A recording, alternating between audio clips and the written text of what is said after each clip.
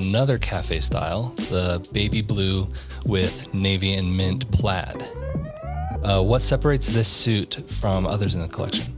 Yeah, so with this suit, I really needed a blue color to kind of anchor the entire collection. So it was the last one I designed in this collection, and I kind of saved the blue for last. Okay. Because I wanted to get a really cool light color blue that would just accentuate the rest of the collection. So especially with you doing the videos and the photos in that shoot, I'm sure you noticed that Ian, the guy that modeled that suit, anytime he was standing next to us, the colors just popped so much and like really complemented each other. Everything. Yeah, no, and that was perfect. And so that's what I was looking for. So I was looking through all my books for blue, and when I came across that specific one, it had the mint green like overcheck on it, with the plaid, so it just looked so cool. And I kind of just knew as soon as I saw it. I was like, that's the one. With this one, I really loved the high gorge notch. So the notch sits higher, like above the collarbone, so that's like kind of what it means when it says high gorge.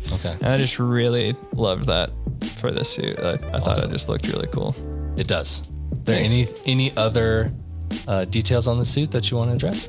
Yeah, so there's a couple others. So it has patch pockets with flaps, which is, I also did that with the timeless style.